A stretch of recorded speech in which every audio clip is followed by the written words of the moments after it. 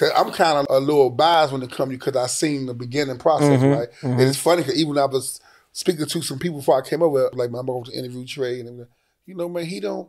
Why we yet when this person got cast? I said, man, if he gave how many scenes he been on, that's why I actually heard about the therapy piece. I was like, there's nowhere in the world you've been running on them scenes. It's my job, man. I'm not a police officer or a firefighter, you know, but I do it because I try to be there for the families and then try to make sure it don't escalate, try to provide supports, but I can't. There's no way possible I can respond to all crime scenes. You know what I'm saying? Right. I'll be there all day. We had a shooting today, matter of fact. So yeah, come on, man. Yeah, that's what I say. But I'm saying, ain't nobody. I don't know nobody in DC as active as me in politics. Right. Yeah. You know what I'm saying? So it's like it's a catch-22. You know, you just gotta.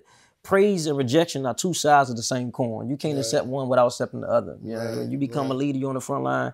You gotta take the good and the bad. So I just take it on the chin.